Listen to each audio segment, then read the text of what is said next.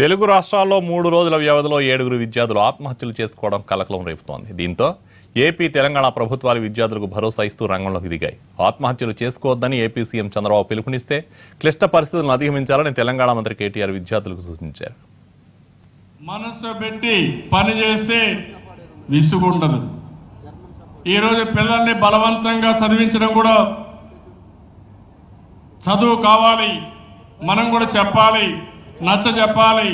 అదే సమయంలో బలవంతం చేసి లేనిపోని ఒత్తిడి తీసుకొస్తే మానసికంగా కూడా దెబ్బతినే పరిస్థితి వస్తుంది. ప్రైవేట్ స్కూల్స్లో కూడా నేను చూస్తున్నాను. రేపు ఒక మీటింగ్ కూడా పెట్టాను. చదువు చాలా ముఖ్యం. ఇష్టపడి చదివే విధంగా పిల్లలు కానీ ప్రేరేపించగలిగితే ఎలాంటి ఒత్తిళ్లు ఉండవు.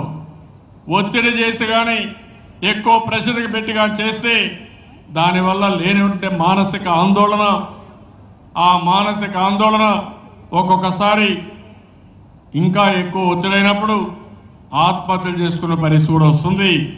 అలాంటి జరగడానికి వీలు లేదు మన రాష్ట్రంలో. అందుకే నేను మిమ్మల్ని అందరినీ కోరుతున్నా, ఏ పని చేసినా ఆనందంగా పనిచేస్తే ఆ పని ఫలితాలు కూడా బ్రహ్మాండంగా వస్తాయని చెప్పి కూడా నేను మీకు తెలియజేస్తున్నాను. జీవితంలో ఎదురు దెబ్బలు ఖచ్చితంగా తగులుతాయి.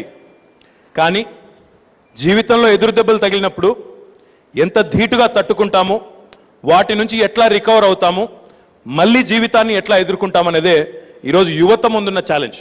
ఎందుకంటే చూస్తూ ఉన్నాం పేపర్లలో, ఉద్యోగం రాలేదని, 10th ఫెయిల్ అయ్యారని, ఇంటర్మీడియట్లో ఫెయిల్ అయ్యారని, ఇంట్లో అమ్మ తిట్టిందని, నాన్న తిట్టిండని, ఫోన్ కొనియలేదని, బండి కొనియలేదని ఆత్మహత్య చేసుకున్నాడని పేపర్లు రాస్తున్నారా లేదా?